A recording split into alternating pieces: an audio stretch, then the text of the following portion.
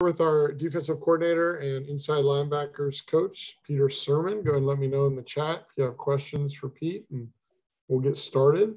We'll go ahead and get started with Jeff Ferrato from Cal Sports Report. Hi, Peter.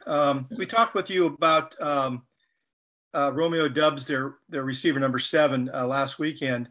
I've noticed that looking at how his season last year went, he just tore everybody up early in the year, and then late, it seemed like he wasn't quite as productive. Was there something that you noticed that people were doing to take him out a little bit more, or is that just what happens in games, or what? Well, I think there's always the kind of the ebb and the flow within the season. It's as you get more targets, like anything, some things are designed specifically to try to find where you're at and to support some of the guys on defense. But that's where 19 shows up, and there becomes a pretty good distribution. I think when I looked at the statistics, I think there were 6 players that had over 20 receptions. So that's a pretty good distribution. I mean, the running backs by themselves, I think, are the position had roughly 48 catches. So I think the quarterback Carson Strong's doing a nice job of distributing the ball. And as you watch film, Dubs is a very, very talented player, but it also looks like the quarterback's going through some progressions and taking what the defense gives you in a sense. So trying to take him away doesn't solve the whole problem. No, I mean, I think this is going to be a very, very talented group coming in. And this is they can go all the way across the board with size. Number 4. Elijah does a nice job with his body. I know he didn't play very much last year due to some injury, but Stovall, number 1, does a good job. Number 20 is guys that can return some kicks, so he's an elusive player too. Thank you. Okay, we'll go to Trace Travers from Rivals. Yeah, Coach, you mentioned number 19, Turner, their tight end. Do you see him more as an inline guy or someone they split out to take advantage of some of those matchups? Well, he does a little bit of both. There is some film of him playing some inline tight end. I think the strength of what he did last season was being a guy that was flexed out. The size creates some mismatch issues, and then the quarterback does a great job of throwing him open. There's some really nicely placed balls for him in the middle part of the field that he did a really good job with some body control and tracking those.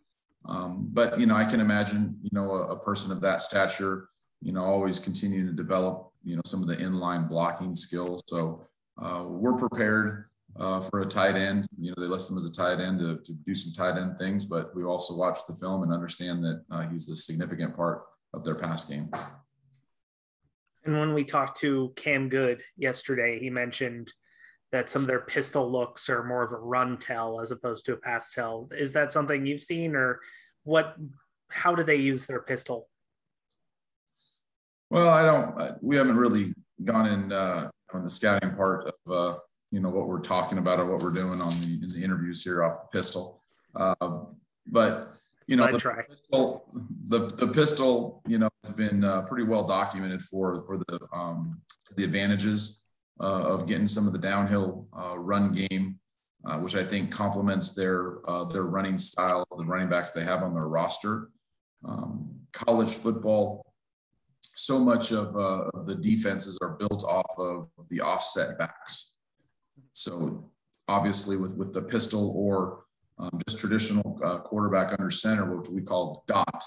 Those are both eliminate, some of the pre-snap or some of the alignment variations that the defensive line is available to use, and it becomes you're playing more of a fair fight in terms of the flow of the ball. Cool, thank you. Okay, we'll go to Jim McGill from Bear Insider. Coach, you had to have a knot in the pit of your stomach when Brett went down with injury in the spring, being such a dominant defensive line player, but obviously you didn't know Luke would be coming in. How happy are you with the transition the defensive line has made without him there? And how confident are you in the ability of the line to put pressure on Strong, which would seem to be one of the keys to this game? Yeah, losing, not having Brett available, that's anytime that, we have a member of our team that's unable to participate for any reason, we feel for him because it's such a important time for those young men in the brief window that some of the college athletes have. Getting Luke back has been a great blessing. He's really assimilated, as well as you would imagine, coming right back into the fold, has a great relationship with Coach Browning. I think through the recruiting process and through the development process, we're going to have some younger, inexperienced players really get their first opportunity for significant playing time. And I'm excited to see them. I think Coach Browning and the whole staff, we've done a nice job of identifying players at the defensive line position that we feel fit our system well. And now it's time to grow up. We're very excited about Luke, and then J.H. Tevis is a player that I want to make sure that I never forget to mention. He's a gritty, grimy player. He's a playmaker at that position. He can slip off some blocks. He's very instinctual on how he plays the run game. So, really great that he's continuing to develop. But there's going to be a lot of young guys playing, and it'll be great to see them get their first significant action and kind of go through that development of transitioning from practice to the game, and then be able to understand and be able to kind of work through some of the adjustments and some of those fatigue and some of those things that you can't really replicate on the practice field. Up the middle, are Correa and Maldonado down on the depth chart mainly because of health? Are those guys two that you expect to be really in the mix as the year goes on? We expect both those guys to be in the mix. The depth chart is a kind of a starting point. We've in the past, we've utilized some players in some unique positions here at the defensive line, and understanding that, everything is for us, everything is about development. So, the starting point for where some of those guys are on the depth chart, I don't think will be a fair indication of what their significance and their contribution is going to be to the game.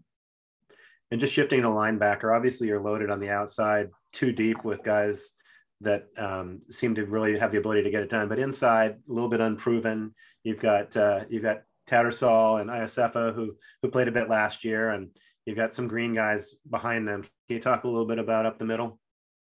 Yeah, so the guys that that are listed in the two deep, with Evan and Trey, Nate Rachina being the third one we listed there, and then Muelu, Kyle, and then Femi. So, like you said, there's some guys that have had some brief stints of playing. It wouldn't surprise me if I play up to 4 guys on Saturday. So I think again it's going to be the first action. Doing a nice job of making sure that these guys are fresh, continue to develop and identify players that we think are going to be able to help us win games throughout the season. Thanks. Hey, anybody else have a final question? Give you 3 or 4 seconds here to. Okay, it looks like no further questions.